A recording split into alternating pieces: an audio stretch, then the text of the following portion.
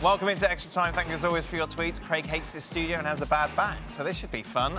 Stevie Nicol, Julian Leroy, and Shaka Hislop are with us. Well, it's not a studio, it's not. That's No? why I've got a bad back. No, but the two will be contributing factors to your mood. Yeah. Yeah? Well, the length of this extra time will be Well, I know. a contributing factor. You've shown a bit of chest hair today. I haven't got any. What do you mean? I can see it from here. Oh, it must have grown this morning. I don't know what to say to that. Are City finally ready to win the Champions League, Craig, or at the bare minimum make the semi-finals? Well, it's interesting because they might not have a choice. What do you mean? Because under the guidelines from UEFA, because of the COVID, if these games can't be played and the home side in the knockout can't find a neutral venue, I believe a team will go through on the coefficient. God, I've got no idea what you're talking about. So our colleague Dale Johnson was at ESPN UK was talking about this the other day. Jules, you can correct me if I'm wrong, but it might not. There could be a scenario where UEFA decides who goes through. Oh, is that correct? Yes, but I think that's really, really extreme. They will have to go, they will have, I think, to play one leg first, and even if that can't be possible, I think the last resort has to be the coefficient. It's still better than a coin toss, I guess. But yeah, but I think that's really the last resort extreme situation. Sorry, I should have just answered the question. yeah, you should. Well, I knew that was a scenario that is not out of the question, but it would be Right. Scrap it. Thanks for bringing it up. If UEFA are going to do that, you might as well just scrap it. That's Right. what I would say. I'm not having a team winning the Right, well, tournament. they probably won't have to do it, so let's just address the question. Have you not seen the pandemic? They might Yes, have. yes, I know, but they found a way to do it last year, didn't they? They found an issue. I would say if they get Aguero back, and that's a big if with what he's missed. If they get Aguero back, I don't know. If they get Aguero back, Well, possibly. they should be fine without Aguero, shouldn't they? Well, they're okay beating. How'd you clear that up? Yeah, there are no other teams, are there? Bayern Munich, the rest of the teams are rubbish. Really? Yeah, that's it. That's my take on it all. Stevie, are you okay? You seem to be having some issues. Oh, I've had a dry throat the whole show, man. Why don't you have a drink? I did. It's over there in the corner. Water. What are you drinking? Not what you think. Well, no, well, then I'm just asking what you are. Are you drinking water? No, I'm not drinking water. I'm drinking. Oh, lovely. God, is that a very small can, or have you got very big hands, Stevie? Well, that dehydrates you. I should do it. Surely water would be better than that, than soda. Well, it might dehydrate you later, but what it'll do, it'll open the passageway now, which is all that really matters. Nonsense. Well, sounds good though, doesn't it? You don't want to know that passageway. you don't want to know what's been down Just that like with shepherd's pie and bun. Okay, We had that yesterday. why do players like Martial take so much criticism, Jules, for a dive, while Kane goes under players creating dangerous situations and is barely discussed? I mean, I guess it's I don't know, the discretion of the referees. I think it's been highlighted now that Harry Kane has a special Harry Kane move to try to get a foul, but we saw against Liverpool that in the end that cost him an injury. So he might not do that one anytime soon again after coming back. So it's hard. There's a lot of things this week that I think have been very difficult to understand why some decisions are given at times. We saw with the Anthony Martial penalty against Southampton, who really didn't need another penalty and a red card and a goal in that game already. In the Wolves Arsenal game, I mean, there's so much inconsistency this week so far in the games that we've seen that it's quite hard to understand and to follow even. Why are you tapping the table? Why not? Would be my answer to that. Pardon? Why not? I don't know why. It's like in a frustrated way. Well, don't fidget. It's annoying. Right, Shaka. I'm going to do it more if I'm annoying you. Shaka, was Jesse Lingard the missing ingredient for West Ham United? A brace on his debut. kind of seems like it, right? 2 good goals, good debut for Jesse Lingard. Yeah, it's working, and I have to say, working a whole lot better than I thought. Craig, would the appointment of Thomas Tuchel give Chelsea a bit more chance against Atletico Madrid to go through, considering that he has the experience of managing the teams in the knockout stages of the Champions League? Yeah, possibly, yeah. Possibly. I mean, he's got more experience than Lampard. It's not up for debate. So, yeah, I mean, I think that's one of the reasons that the ownership brought him in, is to stabilise the whole ship and get the best out of the personnel that's there. That clearly the owner and his staff believe that they're much better equipped than where they are at the moment. Simple as that. And that's why Lampard lost his job. One of the reasons he lost his job. Quite a statement. Atletico, one of the best teams in Europe at the moment. Yeah. Jules, could Aguero to Barcelona be... So we'll give him a better chance, would be the answer to the question. Good. So rather than your smart-ass comments. Which ones? Jules, could... Atleti being the best in... They are. Well, I know, but that wasn't part of it. No, but I'm just saying that would be an incredible statement. You could argue that Atleti are up there with... Well, the statement, the question was, would he give him a better chance? Yes. And the answer to that would be yes. And I just added a little appendix to it, say what a statement that would be. The usual sort of smart Alex, smart ass. That was not smart Alex. How is that smart Alex? It's a fact. Atleti are one of the best teams in Europe at the moment. That's it. You can tell by the tone. You can tell by the tone, Dan, when you come out with your little comment. Don't you start. Yeah, you're not smart, fans can't. Hey. It's the tone. Mr. Mendy was man of the match against Burnley. As my wife, and I'm sure yours does, she always says, it's not what you said, it's how you said it. Well, let's not get into that. You lost a bit of timber since you've been off the beers. You look as if you lost a bit of timber. A couple. One of your chins is gone. Which one? Which one? There's still a few there. You've given it to me. That's why the beard there. Yeah. You had to cover the extra... Anyway, right, Jules, could Aguero to Barcelona be a good deal for both parties, considering they don't have a number 9 and Aguero is free in the summer? So there's no free splits, there's no free transfers. That doesn't exist. It will cost them a big signing-on fee, the big commission for the agent, big wages as well. He hasn't played this season. He's hardly played. So unless he proves his fitness and he proves that if they sign him and they make an effort for a club, remember, who has no money whatsoever, who can hardly pay the current home players, Aguero will still cost them significant amount of money, and if you sign him and he never plays because he's still not fit from this season, there's no point.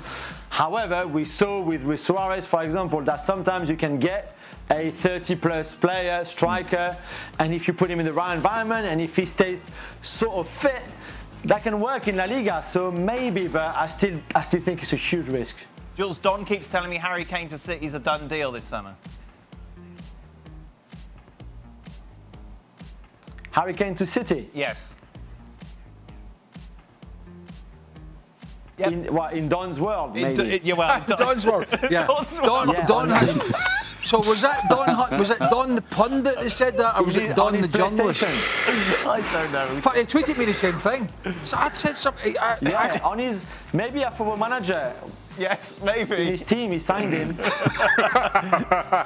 but more seriously, City will have to go for a striker anyway. Whether that's Harry Kane, Erling Haaland, whoever they want to buy, they will need to go because Aguero, they won't keep Aguero. There's no. Right. I would find it really, really strange if they give an extension to Aguero. So you need another number 9. Go and get one, considering they won't be able to spend a crazy amount because they don't have that money, because it's a pandemic, because of all the reasons that we all know. So they will have to be very clever in the way they go and sign someone, and Harry Kane will cost 200 million euros. So well, I'm not sure right now they've got that kind of money. Where's he getting his info? I don't know. I've dropped the mic. Is it his football friends? Maybe it's football friends. Maybe Jody Morris. Jody or Frank Lampard. Exactly. God, I hate these. What do you hate? These packs. Oh.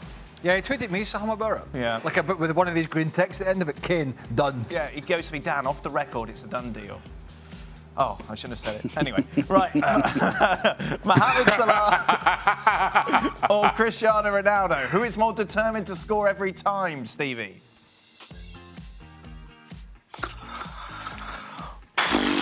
I tell you what, Ronaldo takes a bit of beating, let's be honest. It's got to be Ronaldo.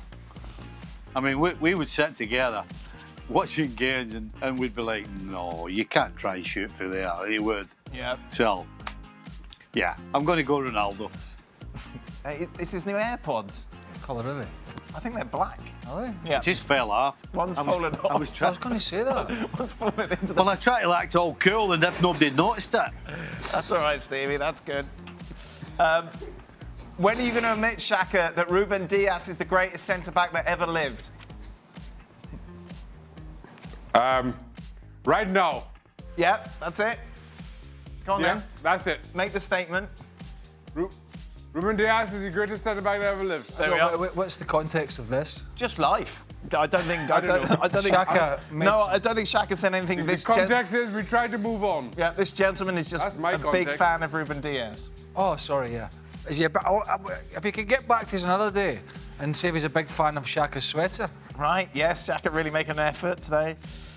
Stevie. What's wrong with this sweater? Well, nothing 15 years ago. And 3,000 washes. Yeah.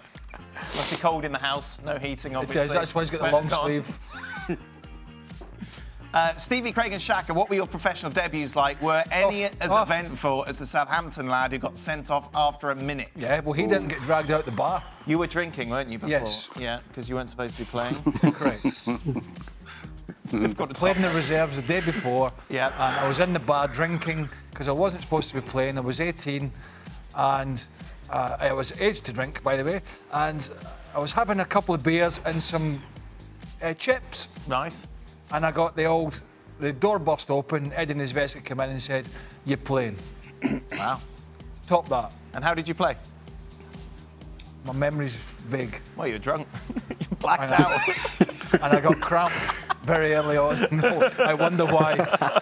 So yeah, dragged out the bar. And it was a big game. Swindon at home in the Zenith Data Cup. Wow. Wow. Because Andy Townsend had a hernia problem. Yeah. Did he nothing? He didn't want to play. Well. Andy. Stevie, your debut?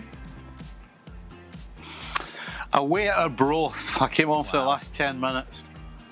Unfortunately, by then I couldn't feel my toes because Arbroath is right on the water. It's famous not for football, but for smokies, Arbroath smokies. So I can't remember whether I kicked the ball, but even if I did, I wouldn't have felt it because my feet were like ice. So you're going to have to explain what Brothies are, Stevie. Smokies. Smokies. Yeah, Craig will tell you. Why can't you tell me? Fish, innit? Because I can't even remember. It's fish. I can't remember what kind. What kind of fish is it? Smoky. I don't know. Right. Broth. Something north, isn't it? I don't know. Yeah, you know where Arbroath is. It's just not as famous for the fact Smokies. it's famous for smokies, but not being able to know what smoky is. Hold fort for us a minute. I can't remember. Right. Shaka, your debut? My debut came for Reading in the old second division, what's now League One. Away to league leaders West Brom. Ozzy Ardiles was manager. Got it, we Stevie. lost 3-0. Have you got it? Yes, it's an Arbroath smoky. It's a type of smoked haddock. Oh, thank goodness. A speciality in the town of Arbroath in Angus, Scotland. Wonderful, lovely, good to know. Wonderful. Jules, what was your debut like in the fourth tier of French football?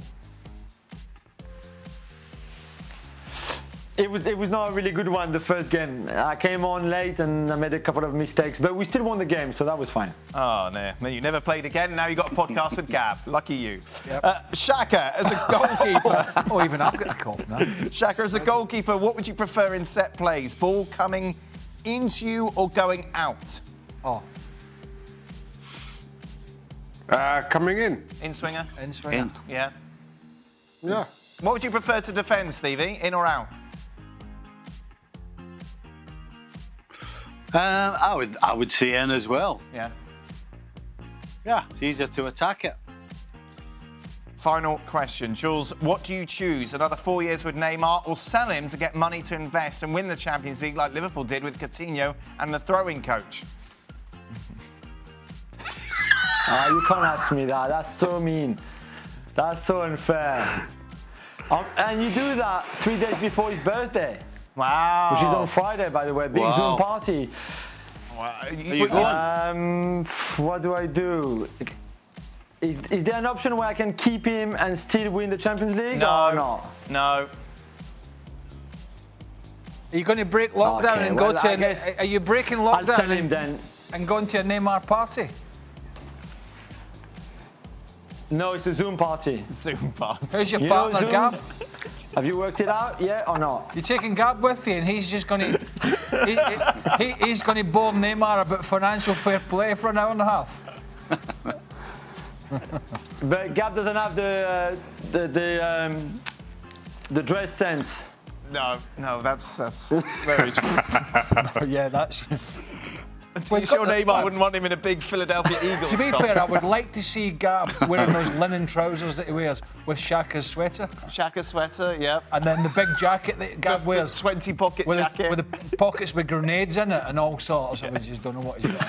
Oh, goodness. Right, that's it. We're done. What a lot of nonsense. All angles covered, Jack. A broth smokies. We learn something new every day. We'll be back. Yeah, smoked haddock. Yeah, don't say it as if you know it. I didn't even know it at the time. I didn't go to a broth. That's it. Good. Goodbye. Well, thank you very much for watching ESPN on YouTube. For more sports highlights and analysis, be sure to download the ESPN app. And for live streaming, premium content, and let's not forget as well, ESPN FC 7 days a week. Subscribe to ESPN Plus.